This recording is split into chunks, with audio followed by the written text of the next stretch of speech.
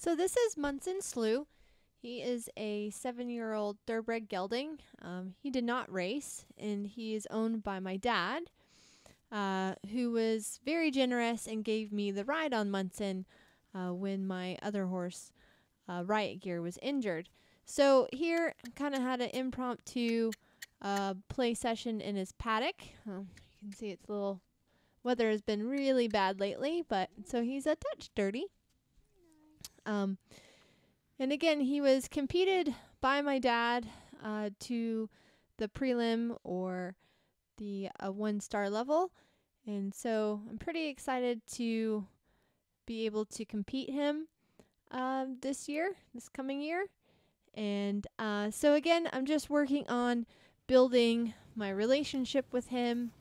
I've had him for about a month now, but I think it's really important to work on kind of subtle things in building the relationship with the horse. So here, like I said, I'm just kind of in his paddock, working with him, being comfortable with the stick, and I'm just asking him to kind of move forward. And it's a pretty cold, blustery day, so I'm really just working on just low energy. I'm just wanting him to kind of connect and to focus on me. And so here I'm kind of directing him with the stick, just tapping the air just a little bit. And then I give him a rub. And I kind of like having this cone and barrel kind of in the pen because it can give them something to walk around or to focus and circle around. And so see here, I'm still working on getting him to direct a little, and he got a little spooked by the stick, but again, I'm kind of working on a really low energy, just working on getting the pattern of him changing directions, and then me being able to touch the stick to get him to feel comfortable. It's as it being used as just a tool, an extension of my hand to help him be comfortable. He is kind of a little bit of an insecure horse. He can be a touch spooky at times, and then he is not very confident in himself with certain things, as you can see there. So kind of this work is going to help build our relationship, especially when we go and compete. He had a couple of issues on cross country, so hoping that we can do a little bit of work and make him really confident and brave. And so again, I'm just working, like I said, really low energy. My body is really relaxed. Just wanting him to walk around. He's starting to get the idea, and I can start to feel him connect a little bit more and start to focus on what I'm asking, which is a good progression.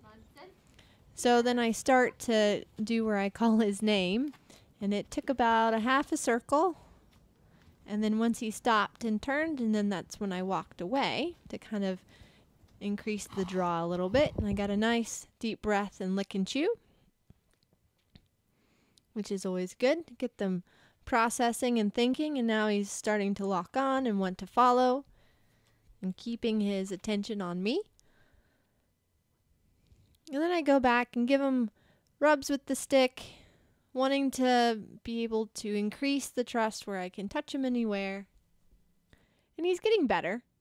Here he got a little concerned and walked away, but not that big of a deal. He started to yield his haunches, and so I took the pressure off a little bit, and we went back to our little follow game. Got another lick and chew. Now you might see the little white stuff on his hind legs, and that is a ointment that is meant to treat fungus called coat defense, because he lived in Florida, so he had a little bit of fungus, so we're treating that. And then you can see I go and touch the back legs. That was much better. So I'm just kind of playing around with a cue to get him to walk with my stick kind of horizontal. And he wants to kind of change directions on his own there. See, he got a little concerned. He started to flare his nostril a little bit because he was getting a little confused. So I'm just going to try to be consistent. So I flipped.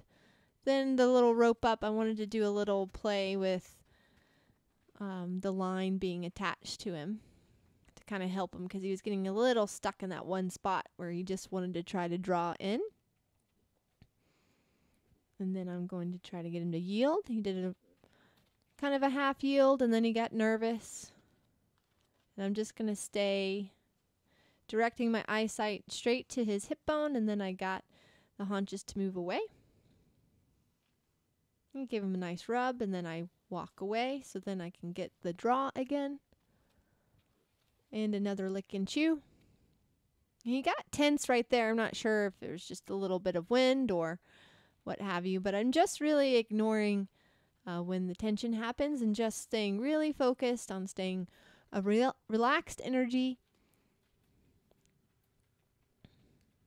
and then working on changing direction.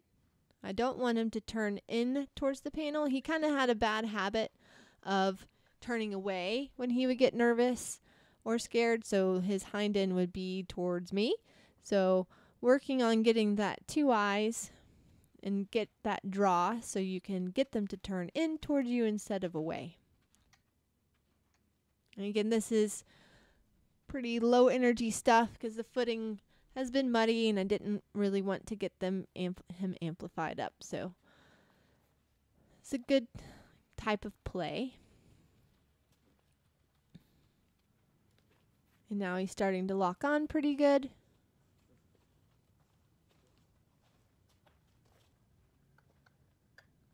And he's paying attention to my space, which is nice. Give him a good rub for that.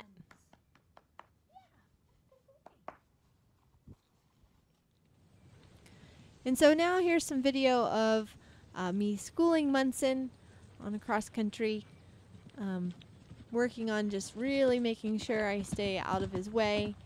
And I had quite a fun time. He has a very fun feel to him, so it's nice when you are on a new or strange horse that you have a good connection with them, because again, this is all about trust. So really enjoyed schooling him, and I'm really excited for the new year and what's in store for me and Munson Slew. So make sure you keep an eye out for our helmet cams for 2019, and we look forward to having fun.